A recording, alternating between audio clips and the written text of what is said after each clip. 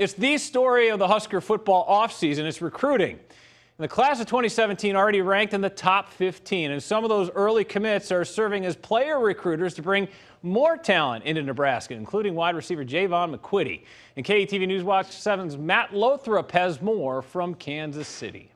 2017 Nebraska football pledge Jaevon McQuitty's summer will be a break from a busy spring. One of the prized pieces in Mike Riley's next class, McQuitty made several stops on the football camp circuit, looking all the part of a four-star recruit. I would say an explosive player. I mean, I would compare myself to more of Des Bryant, going for balls, being speedy, just the threat on the outside and the inside as well. McQuitty is focused on his explosion and route running this spring. That after earning All-State honors as a junior at Columbia, Missouri's Battle High School.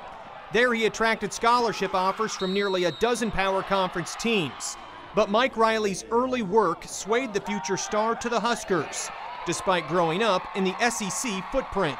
Nobody showed me love like Nebraska, and I'm all about being cared about and being wanted, and that's somewhere where I want to be wanted. My first offer, so they wanted me from the jump. McQuitty also credits his college decision to fellow four-star wide receiver Keyshawn Johnson Jr. Despite one playing on the West Coast, the other in mid-Missouri, the two have struck up a friendship based on similarities.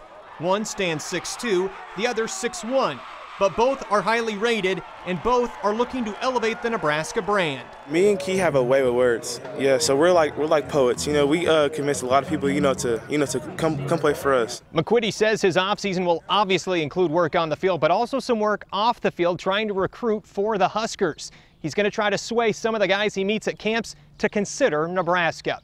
Reporting from the Rivals Camp Series in Kansas City, I'm Matt Lothrop, KETV News Watch 7 Sports.